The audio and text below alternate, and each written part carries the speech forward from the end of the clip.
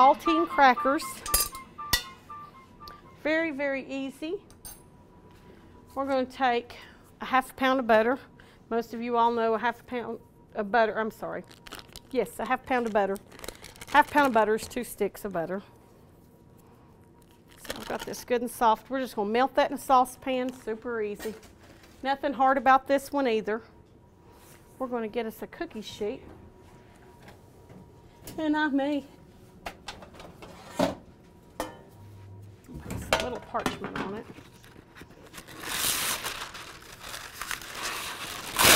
Keeping the parchment laid down might be the bigger effort. All right. And my saltine crackers. Oh, Food Club crackers once again. Now I about left these too long this first batch. They weren't quite brown enough, and then I left them for another minute, and well, about left them a minute too long. So word to the wise, keep an eye on them. They take only, these saltine cracker candy only takes about 5 minutes to cook. Go ahead and check this. I think we're, yeah, I don't think it hurt it a bit. Recycle. That's exactly right. Let me go ahead and get our hornet's nest cake out real quick. I apologize. So we can get our other candy in here.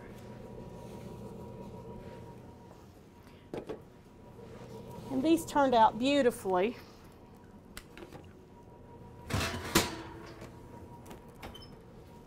All right, and we'll stick our cookies in while I'm, for about, these cookies take about 12 minutes in a 350-degree oven.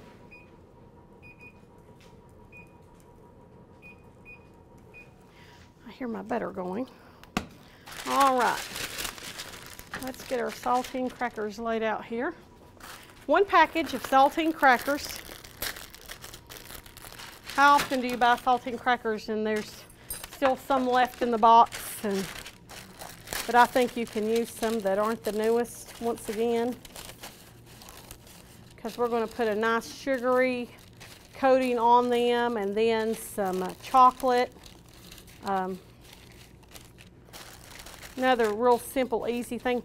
My aunt used to make a cracker candy, but it was like a caramel cracker, and you crushed up the crackers. But it was really good, real inexpensive. And then Betty brought us one that had crackers in it too, and it was like a Heath bar type of cracker candy. So there's a lot of things you can do with household products that you don't always think about. Most of the time they're sitting in our pantries.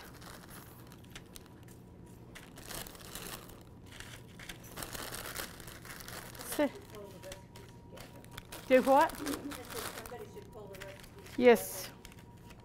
And it is kind of amazing of the things that you can make out of simple things. All right, so you just arrange these on here. You don't have to use parchment paper. I'm just doing these because of time constraints and washing dishes tonight. Okay, I'm going to get the rest of my butter going. Okay. And like I said, this is just a sleeve or 1/4 a box of saltine crackers. And we're going to get our 3/4 a cup of sugar. Just white sugar.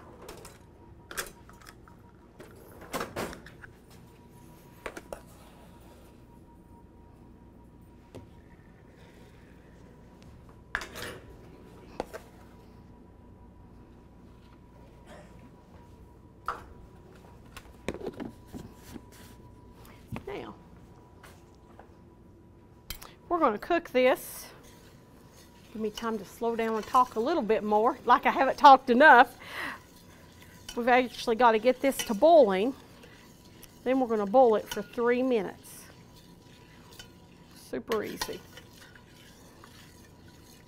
And if I watch it, it probably won't boil, right? Today it was boiling quicker than I wanted it to, and tonight it probably won't. But this candy, I haven't broke it apart. After we put this on here, you let it cool just a little bit, then break it off into pieces. Or you can kind of cut it where you think the crackers are. Break it according to where the crackers are. Get this turned up here. And this stove, I have to admit, it's a little bit slower. There it goes, than my stove at home.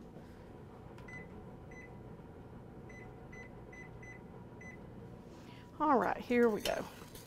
And it is already boiling. Tonight we don't have the camera on, the TV on. I apologize. Some nights it's on and I have no clue till the end of class, and tonight, all right, here we go. But it is boiling, but it only takes, like I said, 3 minutes. Well, has anybody planted potatoes or anything in a garden yet? Nope, too wet. We haven't either. Last couple of days, though, has made you want to do a few things like that, though. I don't know when the next good time is to plant potatoes. I haven't looked. We used to always plant potatoes on Good Friday. That's what we usually do, but we didn't do it this year. All right. This, like I said, this is super easy. Now, the only thing that you might not have is chocolate chips, and I usually got chocolate chips, and I've got cream cheese and all those things in my house. My kids will say there's nothing in the pantry, and we'll have a whole walk-in pantry full of stuff, you know. All right, minute and 40 seconds.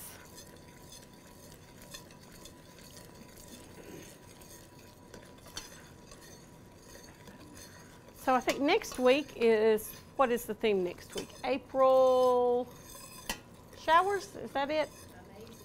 Amazing April. So we'll have something a little bit different next week. We won't have all candies next week. But I had a lot of candy recipes that we were going to do at Christmas time and whatnot, but the weather was just not cooperating, so we had to kind of jump forward just a little bit. But today we've had just a beautiful, perfect day to do all of this. Now, once we get ready to put these in the oven, we need to set our oven at 425 degrees. And like I said, these cook in about 5 minutes, just till they start to brown. And this is just about ready. We're just going to drizzle this over our crackers. Hard to believe a cracker could taste like a candy bar when you're done. All right. This just makes this thick and buttery and gooey. All right. We're just about there.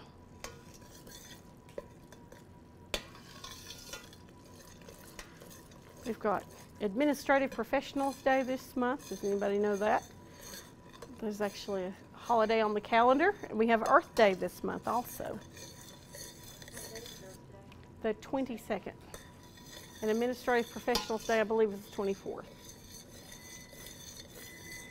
All right. So we are ready to pour this on our crackers.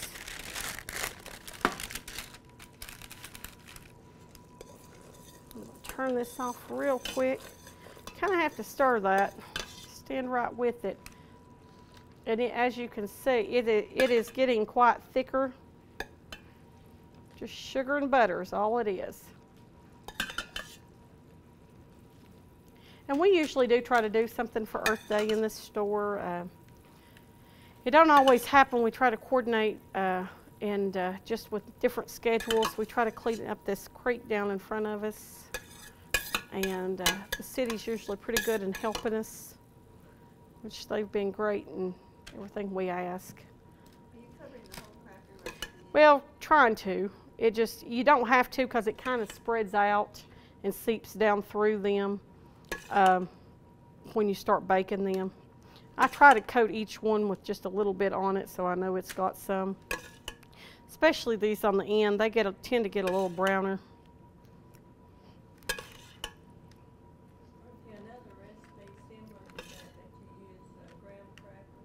Yes, there is one I used to make, and I don't know where that recipe is. You use graham crackers, condensed milk, and chocolate chips. Do you remember the recipe I'm talking about? That's an older recipe too. It does, and it is so good. But that's all you use. You cook it, and you mix all that together. And I found that in a cookbook. I don't know. It was from. I had bought this book at the library years ago, and they had it for sale, and it was one of the clubs in Kingsport. And you notice most of the ladies were people that things are named after their husband, after their husbands and stuff. But one of the clubs, I had bought this cookbook, and it had some of the best little recipes in it, and I cannot find that cookbook anywhere. But that recipe was in there. But it's, you as far as I can remember, you cook it and you cook all that together, and you pour it out in a pan. And it you know, kind of gets thick like a bar, and it is really good. But as best I can remember, that's all you put in it. What was it again? It was condensed milk, Eagle Brand milk, graham crackers, and chocolate chips.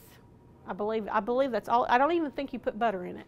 He said coconut too. You put yeah, like it's like the magic bars. It's almost like the magic bars, but I guess it's just in kind of probably an earlier form. Okay, we're just waiting on these cookies to come out. We're going to take our crackers and we're going to put them in the oven. I'll show you what they look like in just a minute.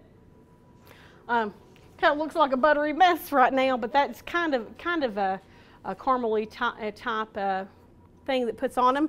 But after you take those out of the oven, you just shake a bag of chocolate chips on these, let it start melting. You just take a knife and just put it on here, and then all you do is just break your candy apart. And we've probably not let these cool just exactly enough, but where I've put it on this parchment paper, it'll just break like a candy bar. So, you could. I didn't in this one. You can, and it calls for it, and I had some over here, but I had put nuts and so many other things tonight. I didn't put them in this, but you're supposed to put it on top. But that's why I didn't. This last batch I will, but we had nuts in the butterscotch cake and nuts in the cookies. So I thought we better have one thing that don't have nuts. But anyway, we'll go ahead and put those in. Well, that's been in the class tonight. I'll show you what these look like when we pop them out of the oven as we're sampling our recipes. Anybody got any questions?